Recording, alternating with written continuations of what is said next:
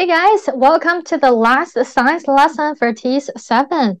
You guys have been doing so well, and now we've come to the very last lesson for science. So that's fantastic. All right, now let's jump in and finish the last lesson. This is about applying the scientific method to interpret a scientific investigation.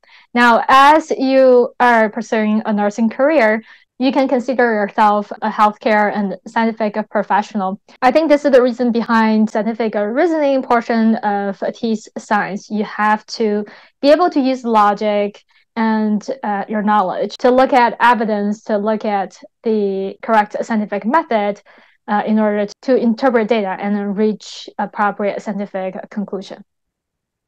Okay, you can see in the table, there's a couple new objectives, but it's really just the old content from TEAS 6. Now they have a different wording, but again, it's really old content. So the first learning objective is exactly the same, so we're going to skip that.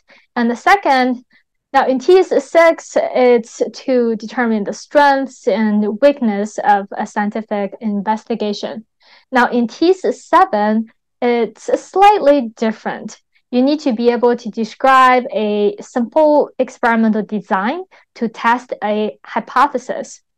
There's this word hypothesis. It looks like this is new content in TEAS 7, but really it's been covered in TEAS 6.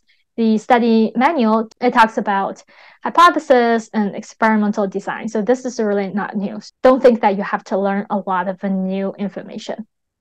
All right, the next learning objective in TEAS 7, identify dependent variables, independent variables, experimental controls. So again, all these things have been mentioned in TEAS 6. And I personally have included the questions on those things in the science practice questions for TEAS 6.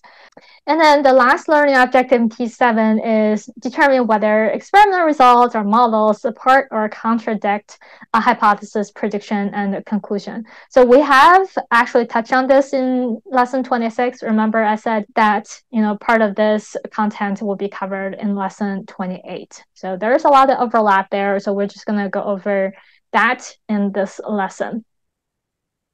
And you can see in TEAS 6, it mentions a hypothesis too, right? And then basically you need to be able to tell whether a hypothesis is supported by the evidence or not, which is really exactly the same as this last objective in TEAS 7, right? Just decide whether, the data, the results, the models support or contradict the hypothesis. Now, let's look at some of the key study points, really just kind of the key information for this lesson. Now, based on research questions, right, you have to have a basic research question first before you can develop your hypothesis and a prediction. For example, your research question is to look at the amount of carbon dioxide and the blood pH, right? That's something that's pretty important in anatomy and physiology. Let's say that's what you want to research. And first, you're going to develop a hypothesis, right, for this research question. A hypothesis provides an explanation for a phenomenon. It doesn't necessarily tell you, what the data is going to look like. It just provides a scientific explanation. So for this case about carbon dioxide and the blood pH, the hypothesis can be too much carbon dioxide will lower the blood pH because, right, we're looking at the explanation, because carbon dioxide can react with the water and that generates a weak acid. And then the acid will make the blood pH lower. So that's a hypothesis. And what's your prediction? The prediction will be something that you can directly measure, right? So the prediction could be you may have different amounts of carbon dioxide, right? The more carbon dioxide you put into blood, the lower the blood pH will be, right? That's something you can measure. You can measure how much carbon dioxide is introduced into the blood, and you can directly measure the blood pH, right? So that's the prediction. More carbon dioxide, the lower the pH will be.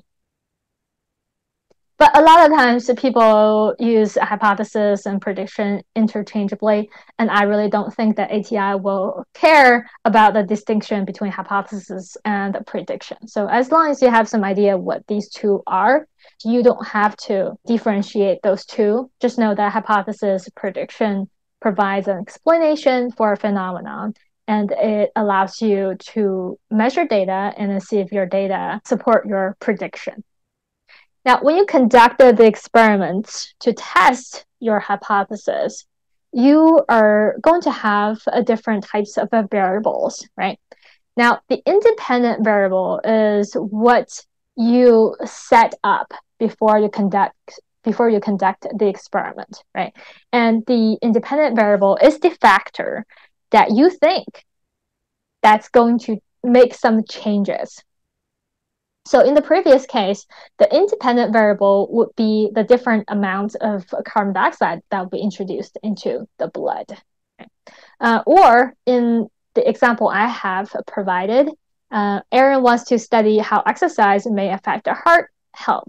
Then in her experiment, the independent variable could be the amount of exercise, right? And you can be more specific. Maybe you're looking at aerobic exercise, right? So in that case, the independent variable, the factor that you can change, that you can manipulate, that will affect the outcome will be the amount of aerobic exercise. And what about dependent variable? Dependent variable is what you measure, right? Now, again, in the case of carbon dioxide and blood pH is what you're going to measure, and that's the dependent variable. How about Erin's experiment? In Erin's experiment, the dependent variable would be something that indicates the health of the heart. So if Erin is looking at a particular population, right, people who live in this particular city, then that could be the incidence of heart disease. Or maybe Erin is looking at a smaller group of people, right, people who volunteer to participate in her research, then that could be, the incidence of heart disease in 50 people or 100 people, right, all the participants in the study. Experimental controls are also known as controlled variables. So these are the variables that you should maintain the same between different treatment groups, between a control group and different experimental groups.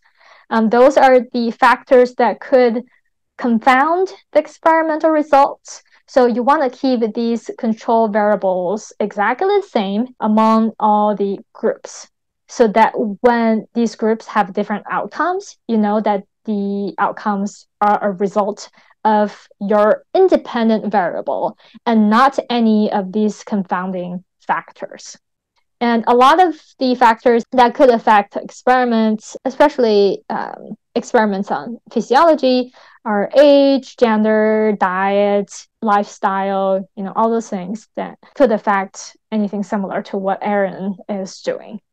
Once you do the experiments, you get your data, you get your results, then you can look at the results and see if those results support or reject a hypothesis, right? In Erin's case, the hypothesis could be the amount of aerobic exercise can improve cardiovascular health and decrease the incidence of heart disease in a particular population. So this is just an overview of all the kind of important aspects about the scientific method that you need to know for TEAS. Some of the details were kind of skipped, but you can watch the TEAS 6 video on this particular topic to get more information.